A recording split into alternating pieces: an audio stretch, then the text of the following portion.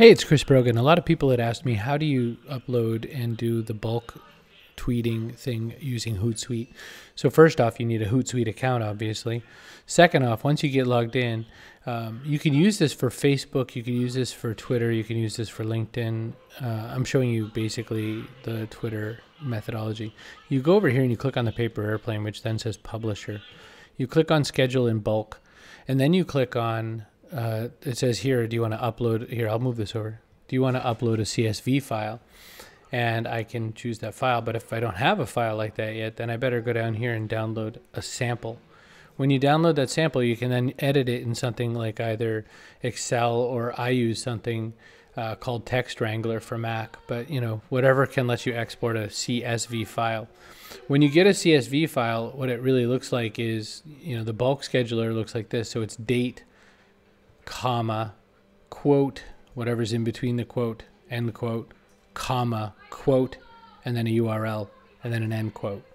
If I stripped all of that information out, it would be something like this. It would be like date, time, comma, quote, the blurb, quote, comma, quote, a URL, quote, the end. And so you just put a bunch of those together in a row, and you get something where you can bulk upload. So when I finish filling mine out for a day, it looks like this. And this is, you know, the date and time, the tweet information that'll show up in the tweet, and then the link.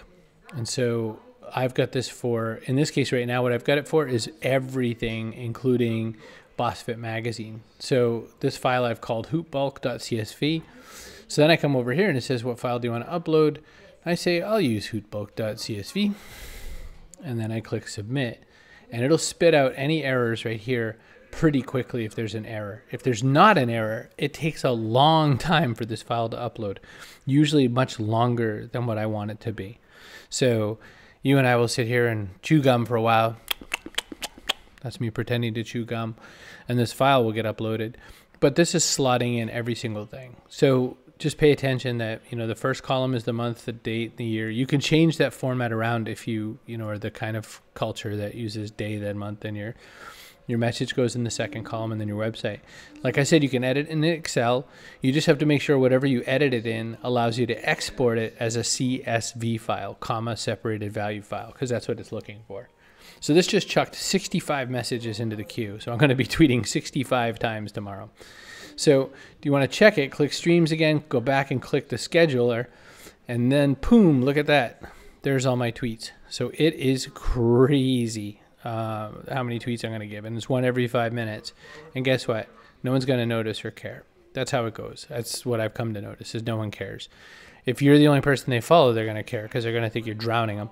But that's the deal. So that's an entire day. It ends at 6:25 p.m.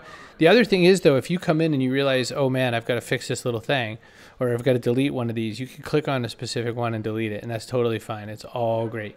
And these kinds of opportunities happen. You can also go in and change or edit the schedule. You can also double check what the calendar looks like. So there's a lot of other things you can do in this mode as well. So what I like about it is it gives you a real opportunity to schedule a bunch of stuff and, you know, take better advantage of the experience. So that's what I got for you. I hope you're doing well. I hope this was useful, and I will catch you later.